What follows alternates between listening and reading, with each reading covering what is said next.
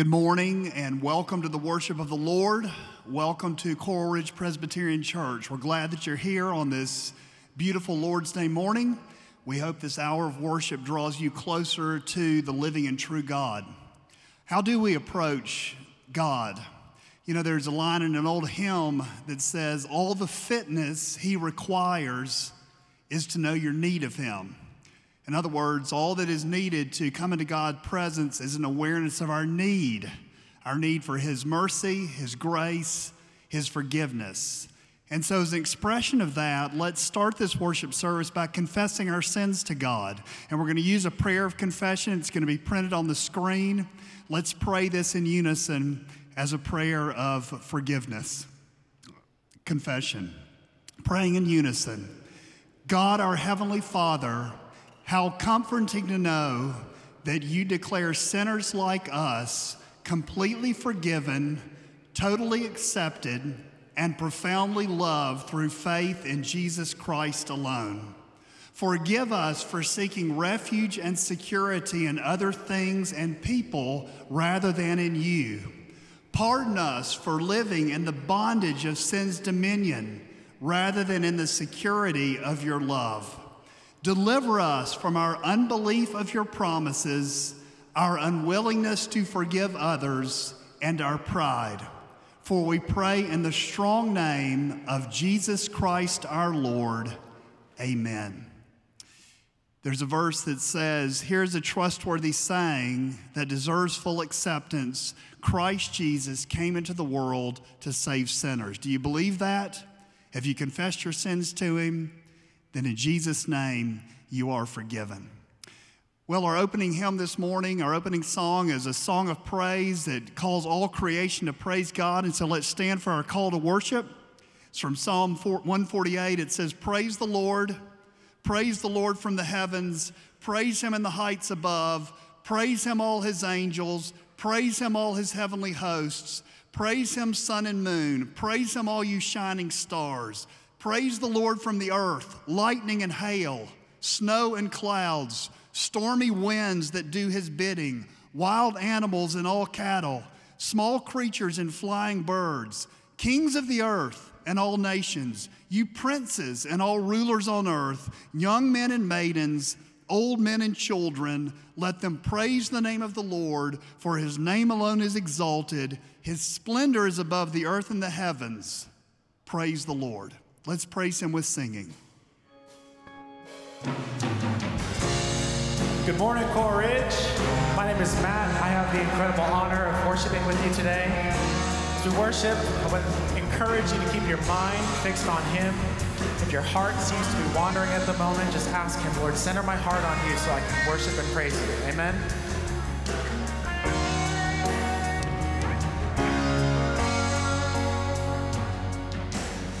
All creatures of our God and King, lift up your voice and with us sing. Oh, praise him. Alleluia. Thou burning sun with golden beam, thou silver moon with softer gleam. Oh, praise him. Oh, praise him. Alleluia. Alleluia. Alleluia.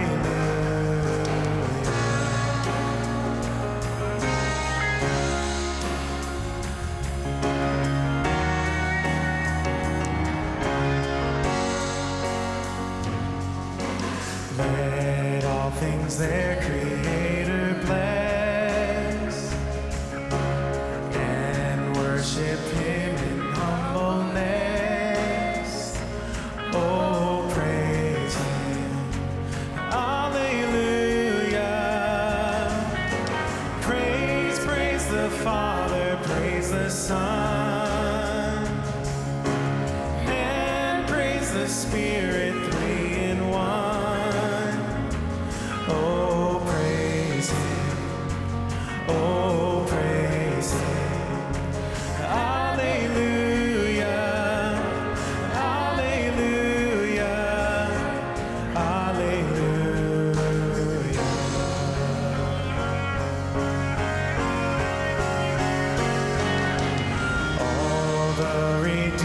washed by his blood.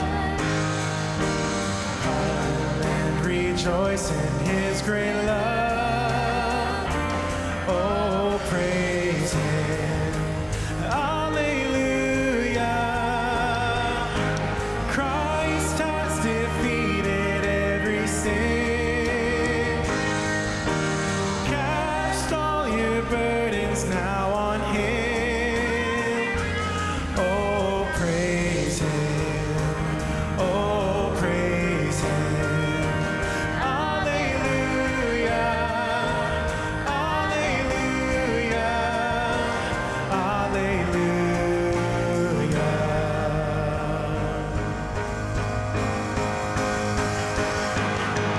He shall return in power to reign. Heaven and earth will join to save. Oh, praise him. Alleluia. Then who shall fall on bended knee? All creatures of our God and King. Oh, praise him. Oh, praise him. Alleluia. Alleluia. Oh, praise him. Oh, praise him. Alleluia. Alleluia. Alleluia.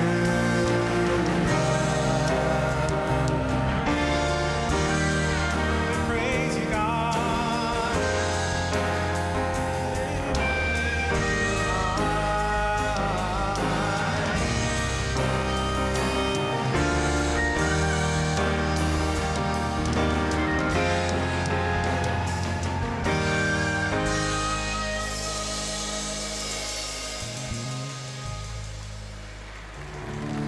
Amen. Jesus Christ is our living hope. He is our eternal hope, our hope of salvation. So as we sing this next song, it's just a beautiful reminder of where we've come from and where he's taken us, all because of his sacrifice. So if you've experienced that, if you've experienced him lifting you out of the pit, I just want to encourage you to remember him, to thank him, and to love him for that. The word says that we love him because he first loved us. So because he's loved us, let's take this opportunity to love him back. How great the chasm that lay between us. How high the mountain I could not climb. In desperation, I turned to heaven and spoke your name into the night.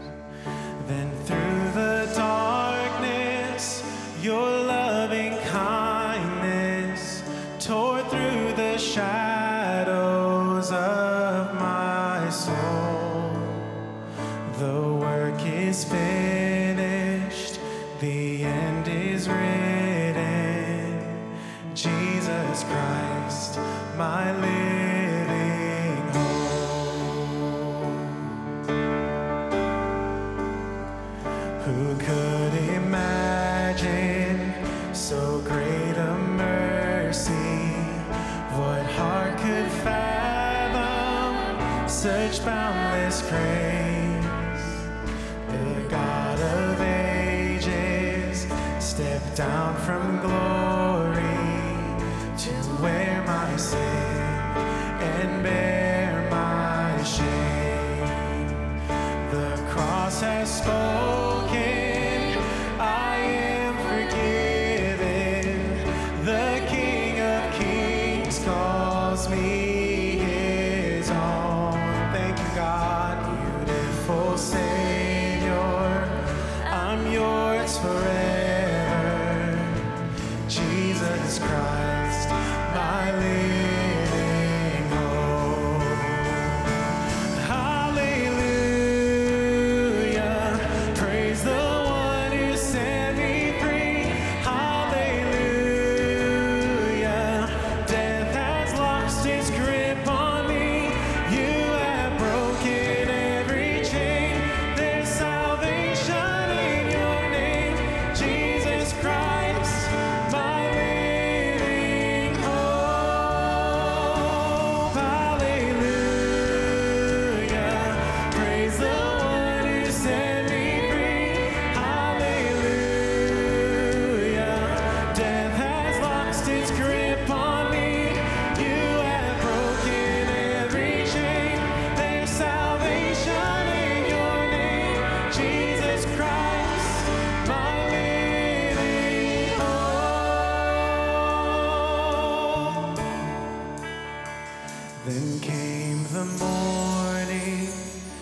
seal the promise.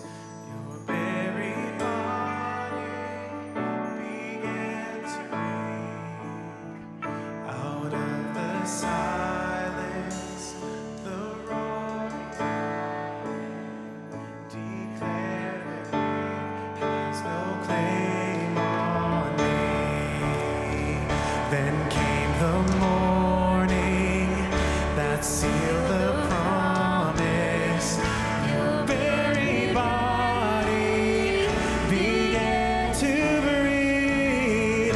Out of the silence, the roaring lion declared the grave has no claim on me. That's right, Jesus, yours is the victory.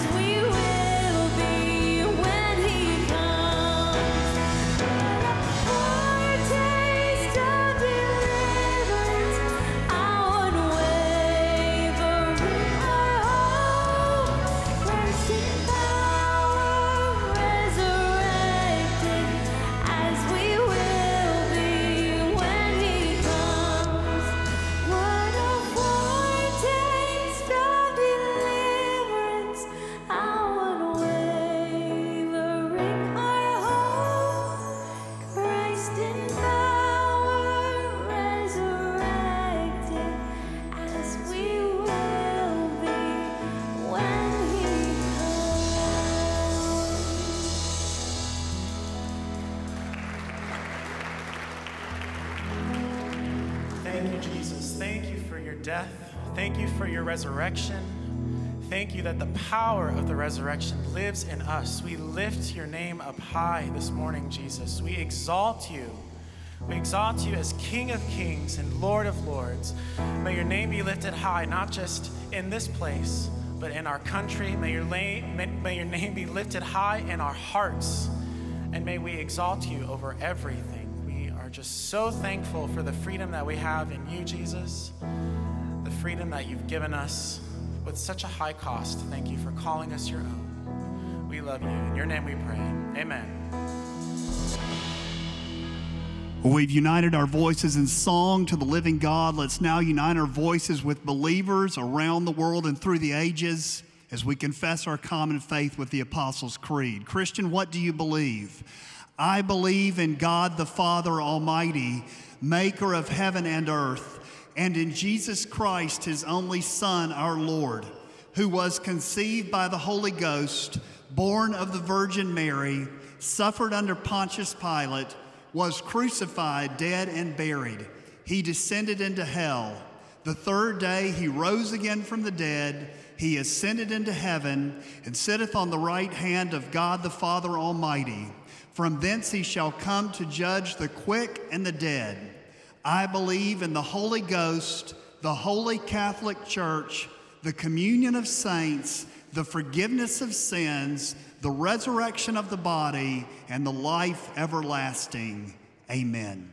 Please be seated and please give your attention to the screens to see what's happening in your church this week.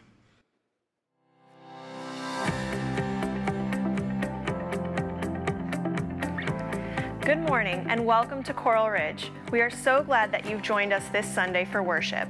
There are a lot of exciting things happening in the life of our church. Here's a quick look at what's coming up and how you can get connected. We are excited to announce the lineup for our 2023-2024 concert series season. This season will feature an incredible lineup of shows and world-renowned artists. We will kick off the series on September 29th with a show you won't want to miss, Michael W. Smith live in concert. Be the first to access premium seating and season benefits by signing up today to be a concert series benefactor. Visit our concert series website for more details on how you can get involved and for ticket information. If you are new to Coral Ridge and haven't heard about our vision for the future, we would love to introduce you to the Generation to Generation Capital Campaign. This campaign is a culture-shaping movement that will further our vision to equip gospel-centered, culture-shaping Christians from generation to generation. To learn more about the campaign, get updates on the construction, and find out ways you can partner with us, visit our campaign website at crpc.org/G2G. If you have been blessed by Coral Ridge, we invite you to support the ministry financially. You can do so online or with a tithe envelope. All of this information can be found online at crpc.org or at the info kiosk in the narthex after the service. If you are visiting with us today, please take a minute to fill out a Connect card from the pew rack in front of you or a digital card online. We are so glad you've joined us this morning. Katie, thank you so much, and we are glad that you joined us this morning. I want to, first of all, welcome you to Coral Ridge Presbyterian Church and wish each one of you a very happy and blessed Independence Day weekend. You know, as I was sitting there this morning, I was reminded of the privilege and the freedom that we share and experience every single Sunday, but also thinking about our brothers and sisters around the world who don't have that same freedom, who don't have that same right to worship freely. And so I pray that today and tomorrow and over the 4th of July holiday that you would take a moment to just give thanks to God, to be reminded of the first freedom that we celebrate in this nation, the freedom of religion, the freedom to gather and to worship without any fear of retribution, but also to remember our brothers and sisters around the world who don't have that freedom, who don't have that same right to worship freely, but that this 4th of July Independence Day holiday, that you would be overwhelmed with a sense of gratitude for the freedoms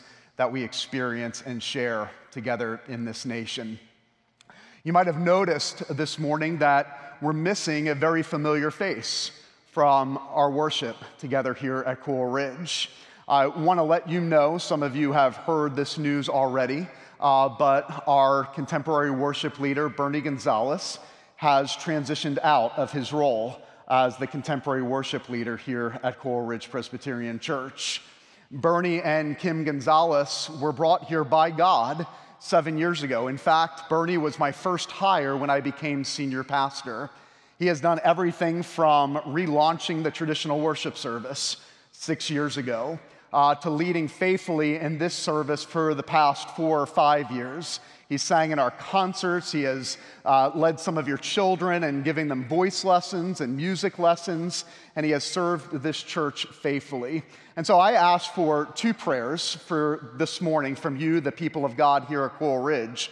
One, would you pray for Bernie and Kim Gonzalez as they seek God's calling in their life? We believe that God is not only the God who closes doors, but opens doors, and that God would open new doors for the Gonzalez family. And also pray for us, the church leadership, as we seek leadership, new leadership for this service. You might have noticed a new face this morning, Matt Rodriguez, who comes to us from Ocean's Edge School of Music. We're going to have a rotation of worship leaders for the foreseeable future. These men have graciously come on board, and we have worship leaders for the next 5 weeks and more than likely beyond. But pray for the church leadership, not only as we seek interim worship leaders on Sunday morning, but seek God's man as the new leader of this service, this 9:30 service here at Coral Ridge. So pray for the Gonzaleses, pray for the church as we seek a new leader for this service. Well, this morning we continue our study in the Psalms, and we're looking at Psalm 102. And I've got to be honest with you, I don't think I've ever been more excited to preach on a psalm as I am this morning. I've never preached on Psalm 102 before. As Pastor Andrew mentioned on week 1 of this sermon series, we had one rule this summer. We just had to pick a psalm, but it couldn't be a psalm that we preached on last summer. So eventually, we'll make our way through the Psalter. But this is a psalm I've never had the privilege of preaching from. And what I want to talk about this morning, as it's revealed to us in God's Word in Psalm 102, is the unchanging nature of God. Theologians have called this the immutability of God.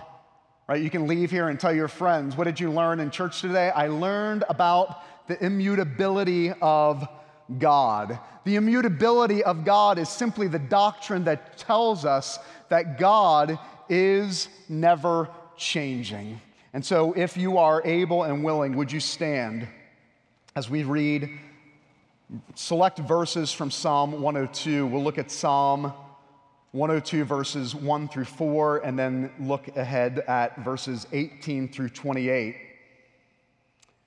For some of you, you might have this as a title at the beginning of your psalm, but this is the prayer of a man who is afflicted, a prayer of one who is overwhelmed. As we read through this passage, you'll see a life that is ruined. But not only is this the prayer of a man who is afflicted and overwhelmed with his life, but theologians have identified this as a messianic psalm. What does that mean, messianic psalm? A messianic psalm is a psalm that, although it was written 3,000 years ago, ultimately is a reference to the coming Messiah, Jesus Christ. That we will see in this passage as we study it this morning, that the speaker of Psalm 102 is ultimately the Son of God who has come as the Messiah 2,000 years ago. Psalm 102, verses 1 through 4, and then 18 through 28. The God who never changes. Hear my prayer, O Lord. Let my cry come to you. Do not hide your face from me in the day of my distress. Incline your ear to me. Answer me speedily in the day when I call. For my days pass away like smoke, and my bones burn like a furnace. My heart is struck like grass and has withered. I forget to eat my bread. Look ahead to verse 18. Let this be recorded for a generation to come, so that a people yet to be created may praise the Lord. That he looked down from his holy height from heaven, and the Lord looked at the earth to hear the groans of the prisoners, to set free those who were doomed to die, that they may declare in Zion the name of the Lord, and Jerusalem his praise. When peoples gather together and kingdoms to worship the Lord, he has broken my strength in mid-course. He has shortened my days. O my God, I say, take me not away in the midst of my days, and whose years endure throughout all generations. Of old you lay the foundation of the earth, and the heavens are the work of your hands. They will perish, but you will remain. They will all wear out like a garment. You will change them like a robe, and they will pass away, but you are the same, and your years have no end. The children of your servants shall dwell secure. Their offspring shall be established before you, and the grass withers and the flower fades, but not the word of our Lord. It stands forever. Amen. You may be seated.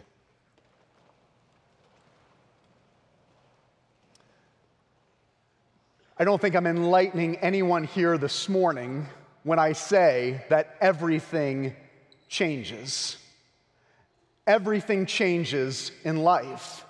There's not one single person in this room today or watching at home that hasn't experienced change in some way.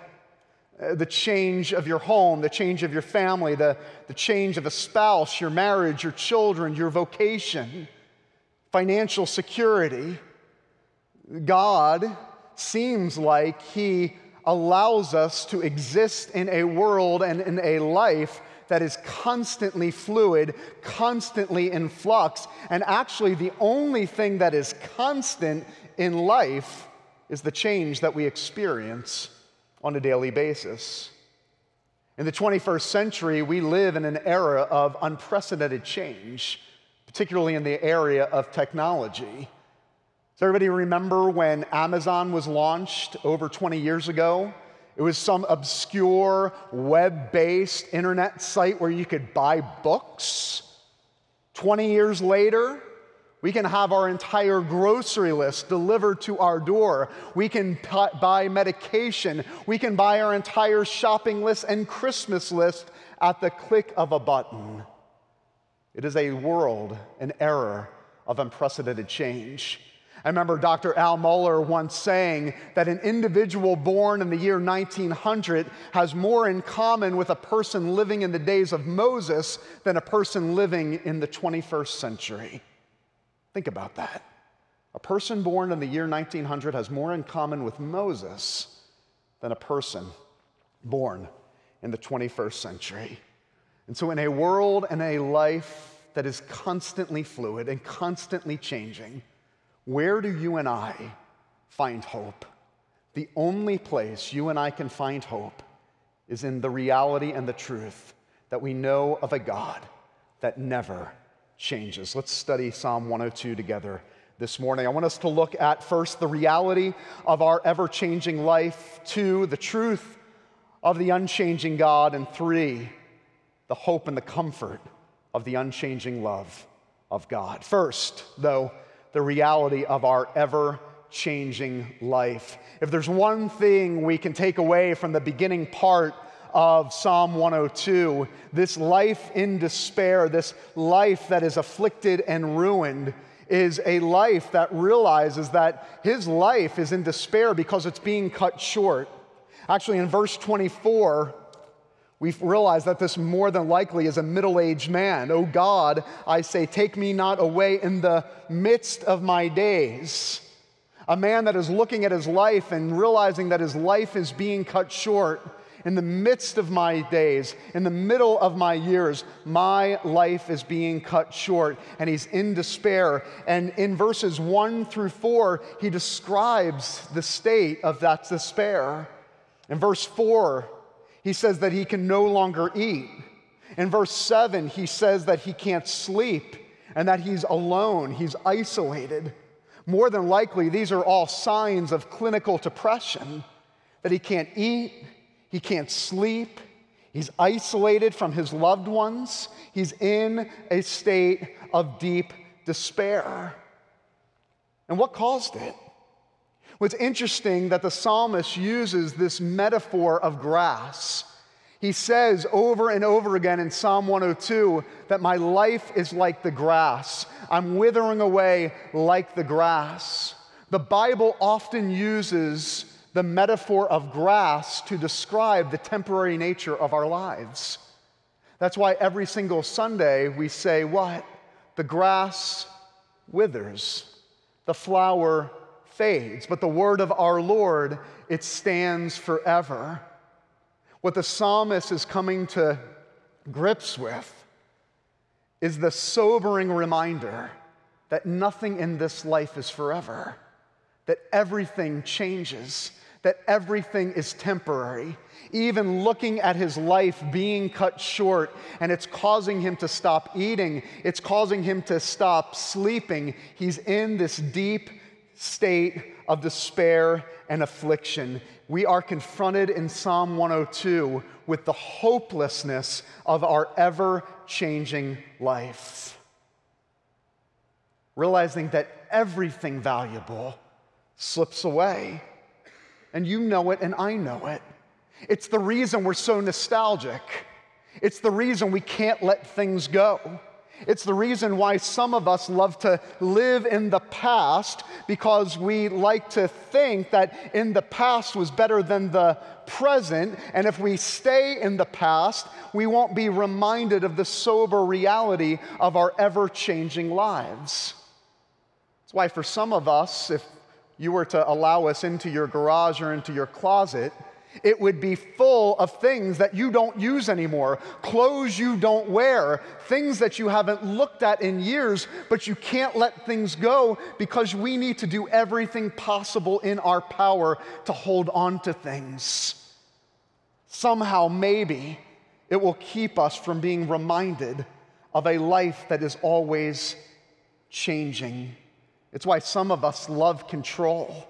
If you're someone like me, we love to schedule every moment of the day. And if you're really like me, you hate surprises. Why? Because surprises causes a change in our schedule. It causes a change in our routine. I want things to be the same. I want a normal rhythm of life. But every single day we're confronted with the reality that no matter how hard I try to schedule out my day, no matter how often I try to gain a new rhythm in life that is constant and familiar, that there will always be something that disrupts my schedule, always something that disrupts the rhythm of life, because the reality is that no matter how hard we try to control things and schedule things and map things out, we live in a world like the psalmist recognizes, where nothing is constant and everything changes. There's some of you this past year that are dealing with immense pain because you are experiencing firsthand change. The loss of a husband or a wife, the loss of your health, the loss of family and friends, the loss of a career or a job, the loss of financial security. Each one of us at some level, whether it's been this past year or some recent season in life, has experienced firsthand the constant flux of life, and it hurts and it's painful. Parents, we can all relate at some level that we don't want our children to change. We want to hold on for dear life. That's why we often use the phrase, having to cut the umbilical cord. Because one day we're strapping our children into the car, and the next day they're strapping us into the car. One day we're handing them the keys, and the next day we can't even find our keys. It is the cycle of life. The loss of what's familiar. That's what the psalmist is experiencing here in 102. We often sing the hymn, Our God, our help in ages past, and one of the verses reads this, time like an ever-rolling stream bears all its sons away. It's the reality of life. the sober reminder that nothing is constant. I don't know Coral Ridge Presbyterian Church or Westminster Academy without Guy Metzger. I've never known a moment since I've been here at this church and at this school without Guy Metzger. Until now. Guy Metzger's no longer here. Things change. Life gets upended. And we're confronted every day with the sober reminder of the reality of our ever-changing life. Everything changes, except for one thing. Not only do we see in Psalm 102 the reality of our ever-changing life, but secondly, we see the truth of our unchanging God. In verse 27, we see the truth and the reality of our unchanging God. But you are the same, verse 27 says, and your years have no end. You see, in the midst of an ever-changing life, in the midst of his affliction, in the midst of his despair, where does the psalmist go? To the self-help section of his library? No. The psalmist does theology. The psalmist goes to the truth that there is one thing in this life, there is one thing in this world that is constant, and it is the truth of an unchanging God. He gets to know his God because this is what he needs. Listen to me. You will be tempted in a life and in a world that is constantly changing. You will be tempted to think that you need something more than God. But the truth is, the one thing your soul craves, the one thing your soul needs, is the reminder that God is forever. There never was a time where there was no God. God is not getting older. God is not getting wiser. There is no beginning and no end. And it was the one thing the psalmist needed in the midst of peril, in the midst of affliction. He needed his life to be anchored on this truth. That he's as relevant today as he was 3,000 years ago for the psalmist.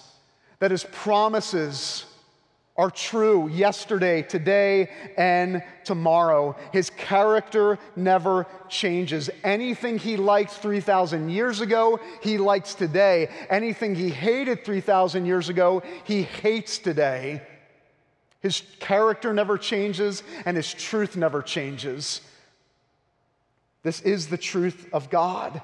He is unchanging. God hasn't changed from the Old Testament to the New Testament to the 21st century church. The 10 Commandments aren't now the 10 suggestions. His truth remains the same from generation to generation. And God is unchanging. He transcends time and culture.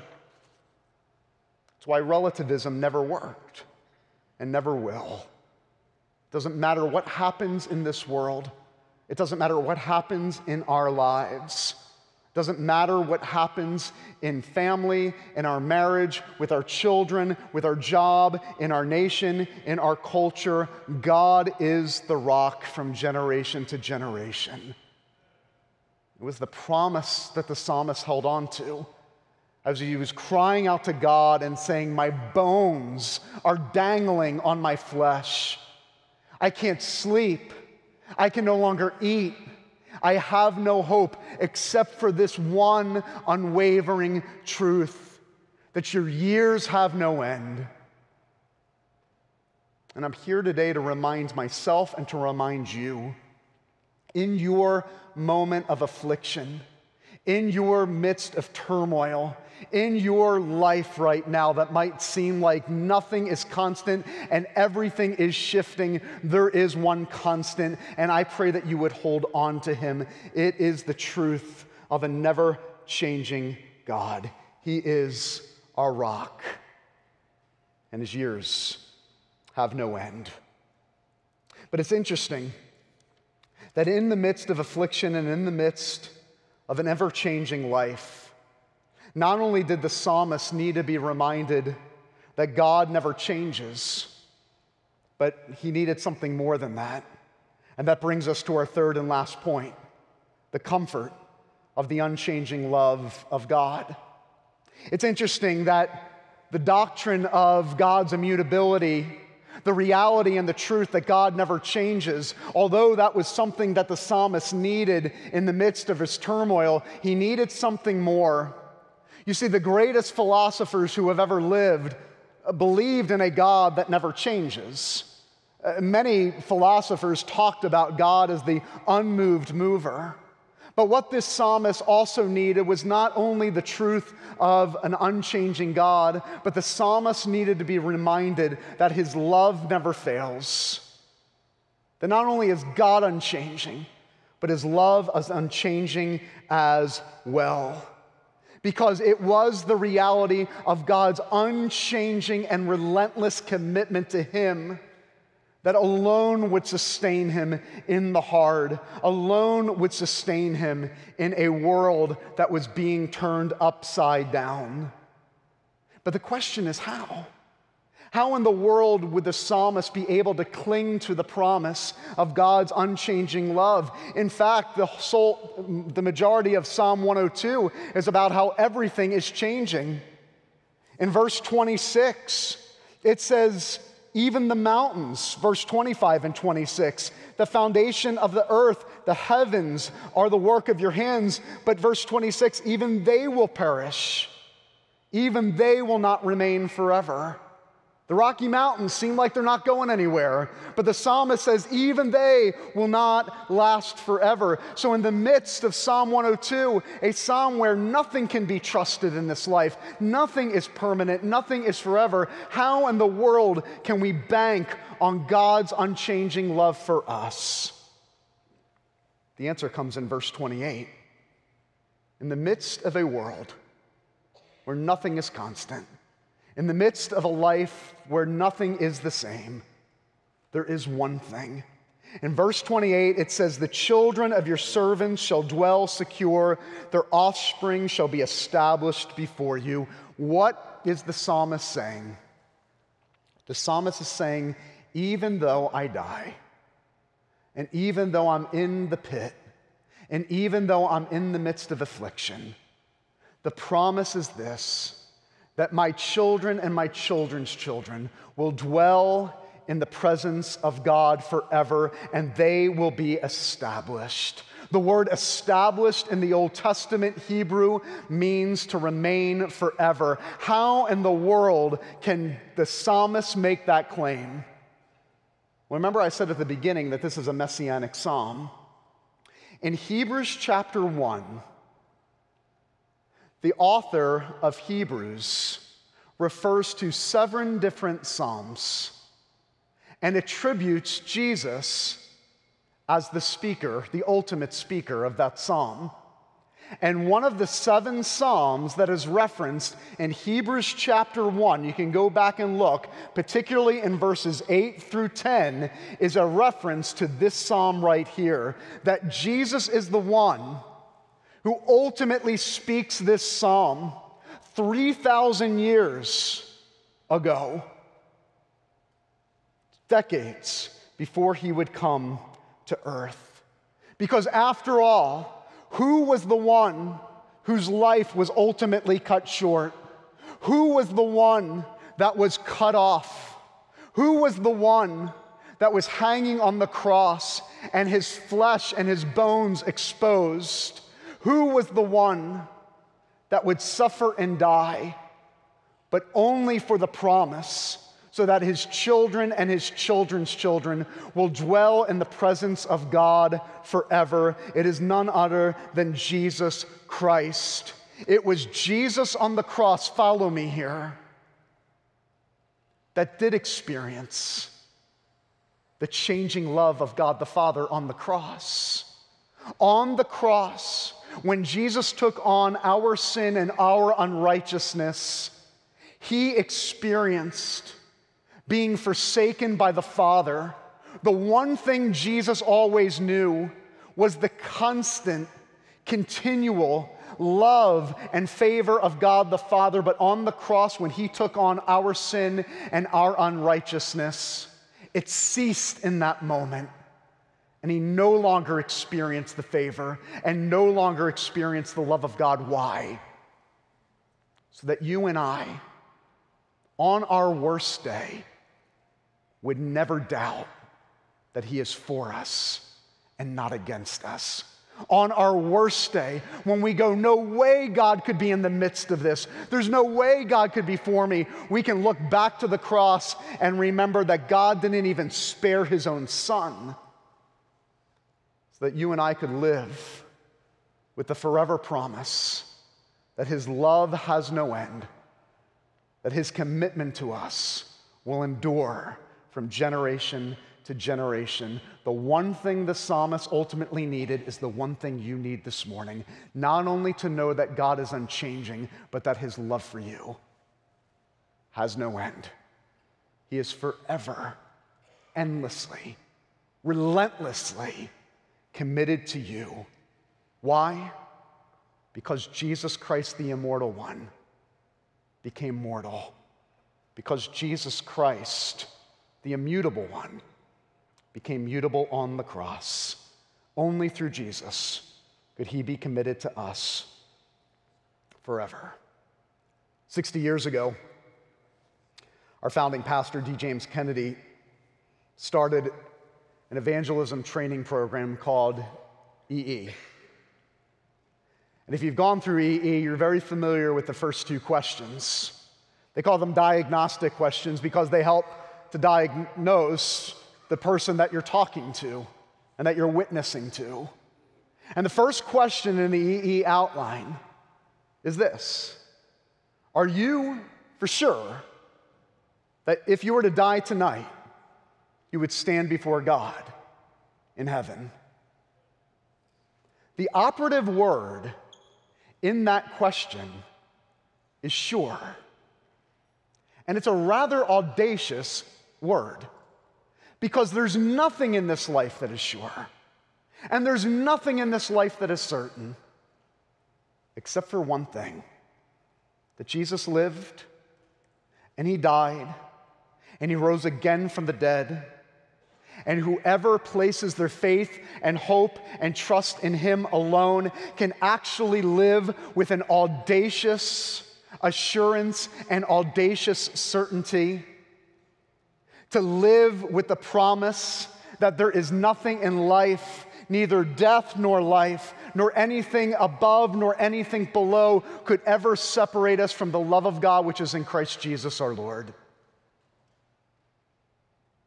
If you have trusted in Jesus Christ and repented of your sins and believe upon him, then you can live with that audacious assurance and that rock-solid certainty of the unchanging love of God towards you, that you believe that on the cross, the wrath of God was poured out upon Jesus Christ so that the wrath of God might never be poured out upon me as his child. A.W. Pink said the unchanging nature of God is to the Christian a comfort, but to the non-Christian a terror. God's love for the Christian will never change, but his justice never changes either. Your only hope this morning is to be found in the cleft of the rock, to be found in the one that absorbed the wrath of God for you, the one who took on his justice and absorbed it perfectly, so that you can live with the promise that you will never, ever, ever, ever be forsaken. Everything in this world and in your life will slip away. And if you are building your life on anything other than the rock-solid assurance of Jesus Christ, that is a foolish, miserable life. If you're building your life on your personality, on your career, if you're building your life on your marriage or your children or your bank account, it is utter foolishness. Build your life on the one thing, the only thing, the only one that matters: the unchanging God and his love that endures forever. Let's pray. Our Father and our God, Lord, in a life that is constantly in flux, in a world that is constantly changing, our hearts and minds and souls need to be grounded in the one thing that will endure forever. Lord, we praise you this morning, for you are the one God whose years have no end. There is no beginning, there is no end. That you are the God that remains forever. But not only are you the God that has no end, but because of Jesus Christ, your commitment to us is unwavering, and it endures from everlasting to everlasting. Relationships will come and go. Our lives at times will seem like they are in the pit with no hope. But I pray that our lives would be anchored to the rock-solid assurance that because Jesus lost the favor and love of God on the cross, I can live with the forever promise that that love has no end. He will not grow weary. He will not grow tired of providing for his children and his children's children, but that we will dwell in the presence of our God, and our position with him will be established forever and ever. Only because of Christ and Christ alone. If there's anyone here this morning that has built their life on something other than Christ alone, may today be the day of salvation, where they repent of their sins and look to the one who took their sins on the cross. The one on the cross who was forsaken by the Father, so that by faith alone we would never be forsaken by the Father. The one who experienced the wrath and justice of God, so that instead we could experience his love and his grace and his mercy. May the testimony this day be, I believe. I, for the first time, believe. May that be your testimony today. Become a child of God, be saved, and be reconciled to him. May the unchanging nature of God's unchanging love be what grounds us today, tomorrow, and forever and ever. We pray this all in Christ's name. Amen and amen. If you're here this morning and you prayed that prayer, or you need prayer for anything, you resonate with the psalmist that your life is afflicted and in turmoil, we would love to pray with you and for you before you leave today.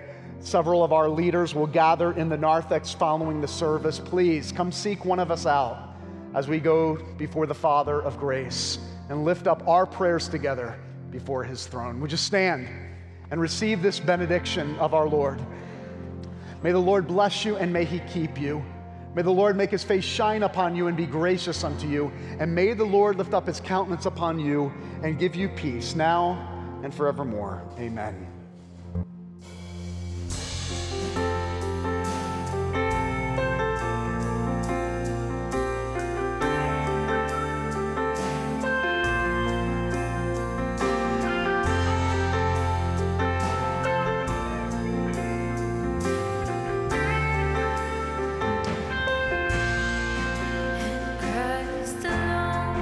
My hope is found. He is my life, my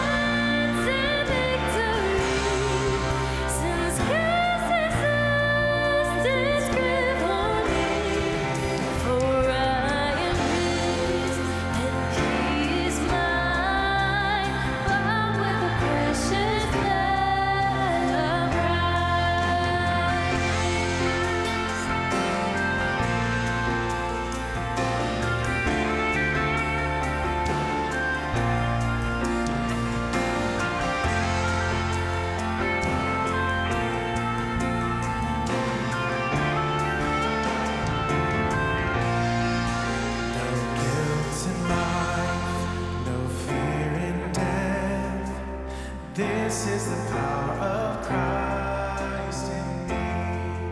From life's first cry to the final breath, Jesus commands my destiny. No power of hell, no scheme of man can ever pluck me from his hand till he returns or calls me home. Here in the power of Christ I'll stand.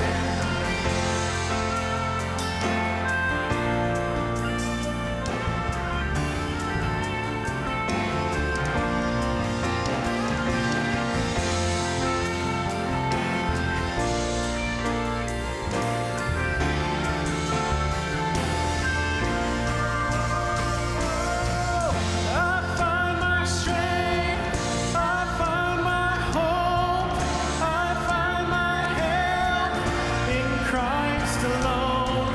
When fear assails, when darkness falls, I find my peace in Christ alone. I give my life, I give my all, I sing this song to Christ alone, the King of Kings, the Lord of all heaven sings to Christ alone, to Christ alone, in Christ alone.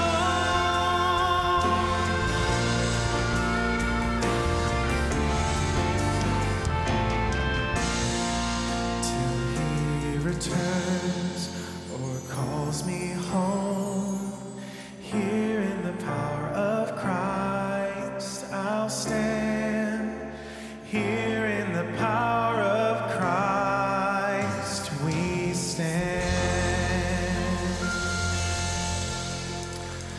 Thank you guys so much for joining us. Have a great week. Go in peace.